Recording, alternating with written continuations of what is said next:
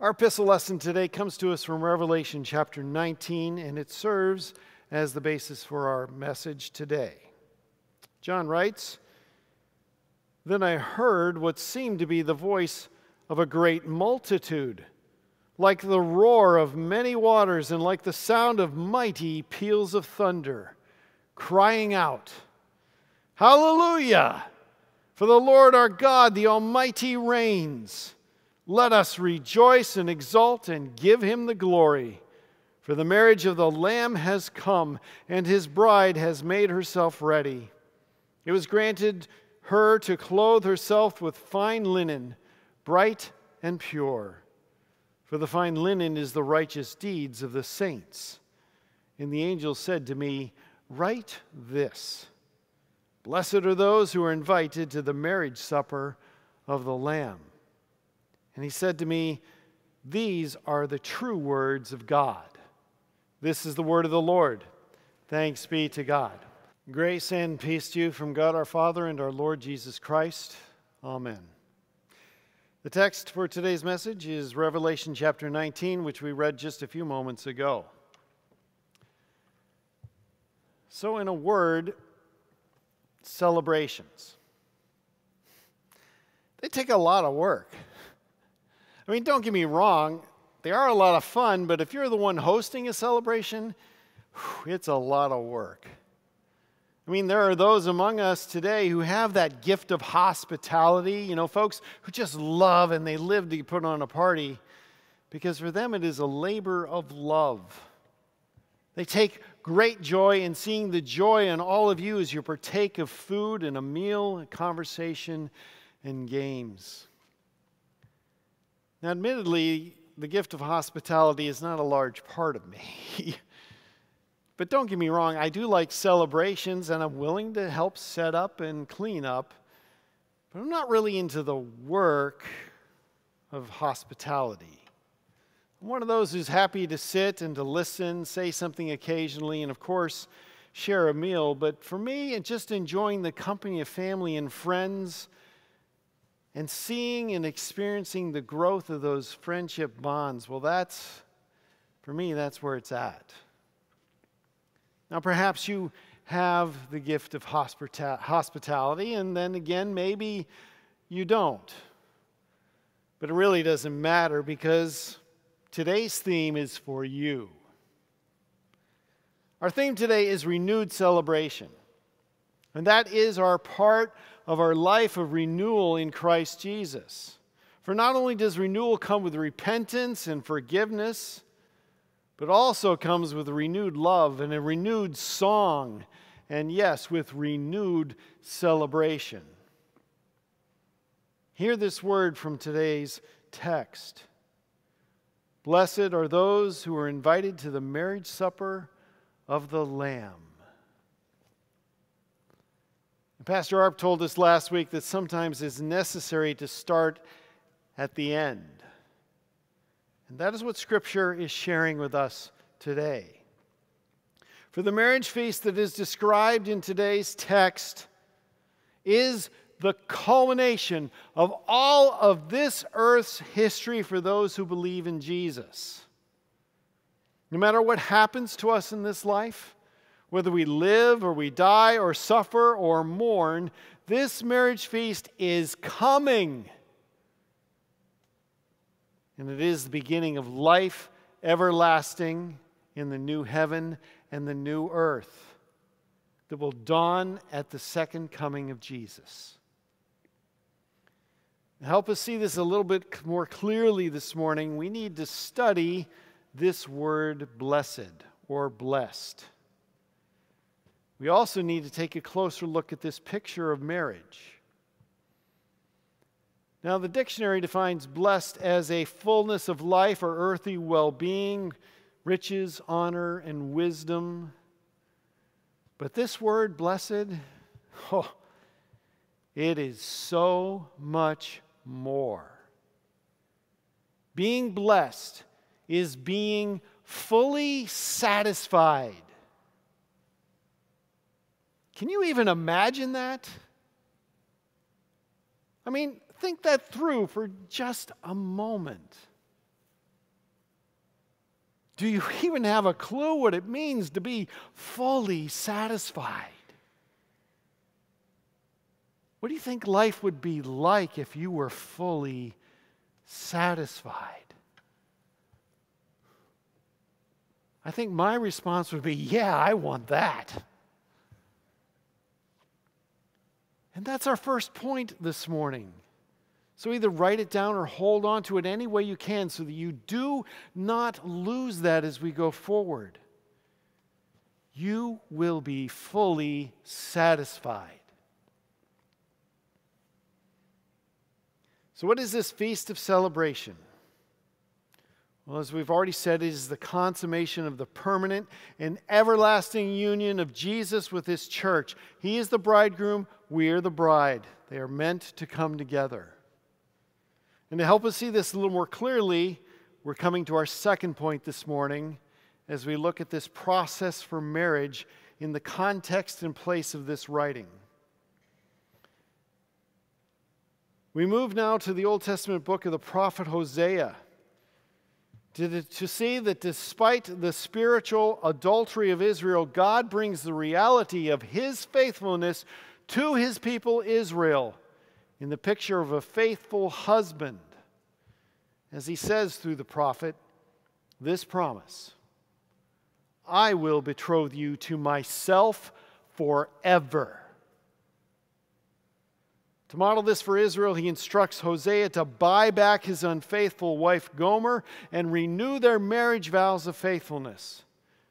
And in so doing, God shows how He intends to bring His people back to Himself, their rightful husband. So let's hear the fullness of what God says through the prophet Hosea. And I will betroth you to me forever. I will betroth you to me in righteousness and in justice, in steadfast love and in mercy. I will betroth you to me in faithfulness, and you shall know the Lord.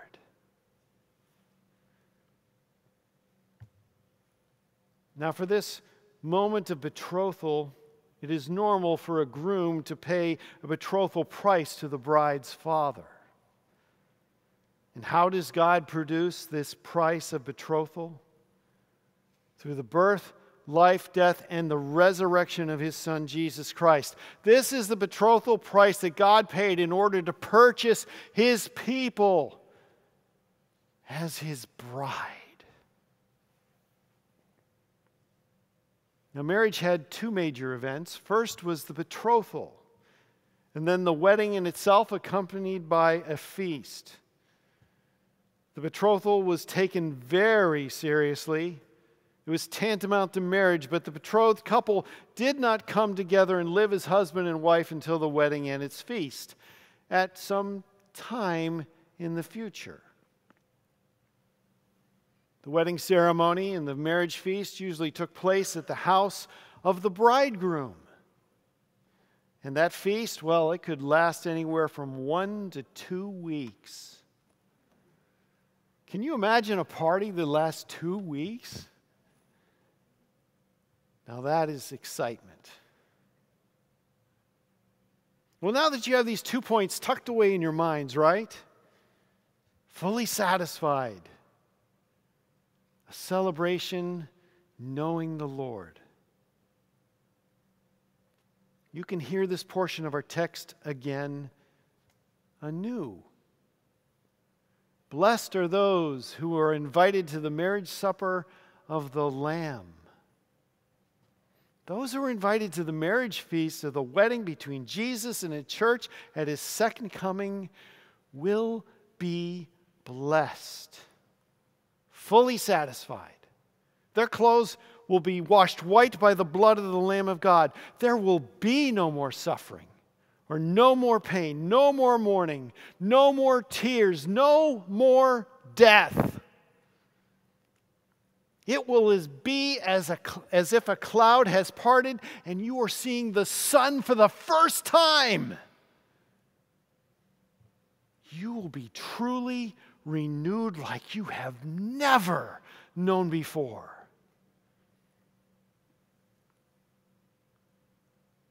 The New Testament builds on this Old Testament promise of God.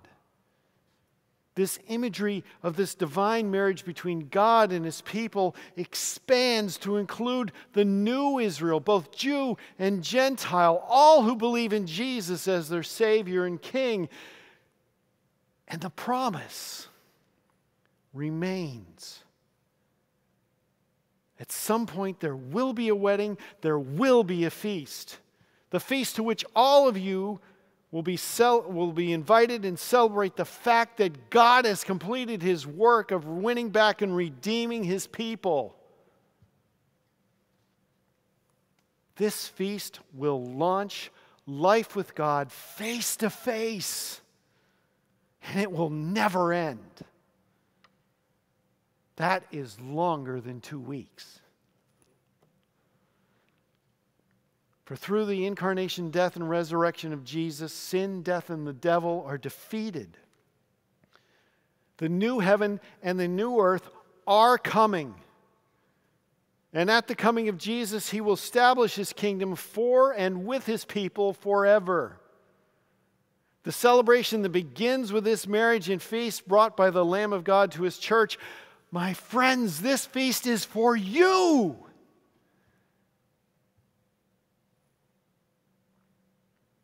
But wait, there's more.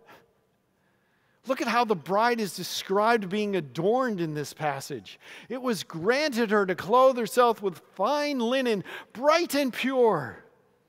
For the fine linen is the righteous deeds of the saints. Scripture teaches that the mind that is set on the flesh is hostile to God, for it does not submit to God's law. Indeed, it cannot. Those who are in the flesh cannot please God. And without faith, it is impossible to please him. For whoever would draw near to God must believe that he exists and that he rewards those who seek him. This reveals to us that we cannot please God without faith, which means that it is impossible to do good works in the sight of the Lord without faith. This realization means oh so much more when you realize that faith is also a gift from God. It helps us to see even more and more that God is so good. So good, in fact, that in addition to our white robes that signify we are washed clean by the blood of Jesus, he gives us an additional garment, an adorning, the adorning of our good works. And what does this garment of good works bring to the celebration? Why, it glorifies God. For Jesus said, in the same way, let your light shine before others so that they may see your good works and give glory to your Father who is in heaven. You see, the event of Jesus' second coming brings with it more than just the marriage of the church and Jesus and a feast of celebration.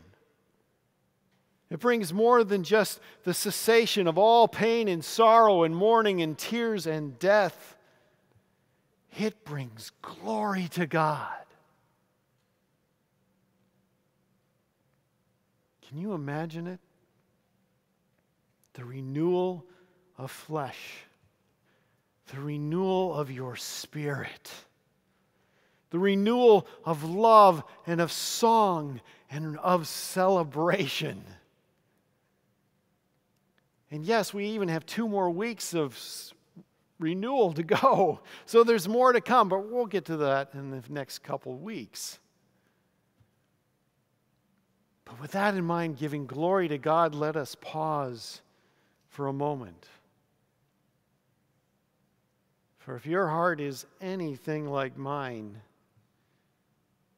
you have doubts. We hear about this feast in the words of this eternal praise of our God, which is totally right and true to do, but it's still a little harsh to our sin-filled ears. I mean, praising God forever? I'm not sure I can do that. I mean, how will that be possible, we ask? Can we really have a renewed celebration? Well, why can't you?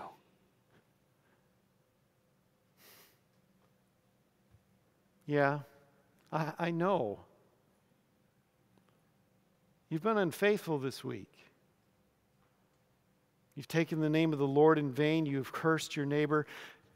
You've committed many sins. But remember, He just restored you through confession and absolution here in this service. Don't you see? You are the very center of God's attention, just as the bride is the center of the attention of the groom. You are in His every thought, action, and judgment. He has bought you with a price. The holy and precious blood of Jesus poured out on the cross of Calvary. The same Jesus who now reigns in a raised and glorified body, working to bring about this restoration, this wedding, and this feast for His bride. So repent and believe the gospel. Because praising God forever will be easy. He promised that everything will be new. There won't be any more sin-stained memories or inclinations or leanings to cause you pain, for your God will have made you new and perfect. Paul tells us in a direct revelation from God that whether you are alive at His second coming or raised from the grave, you will be made immortal and imperishable. In short, you will be perfect. Perfectly restored to what God fully intended you to be. Your every thought and your action will be for your neighbor, and their every thought and action will be for you. This will be like nothing you've ever experienced before. And you will understand, and you will be glad.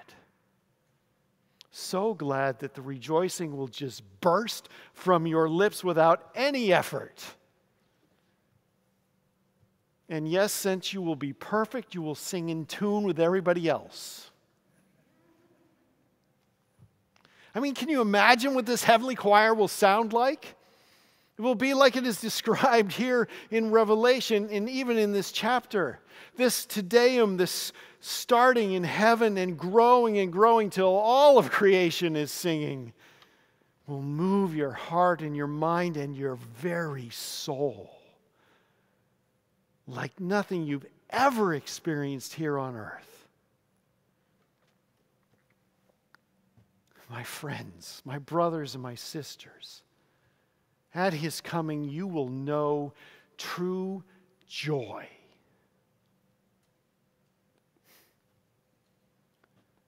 So, renewed celebration. What does that mean? It means that no matter whether you have that gift of hospitality or not, you are going to get to celebrate God and what He has done for you through the work of His Son, Jesus Christ, now and forever. For He has already paid the price for you, and you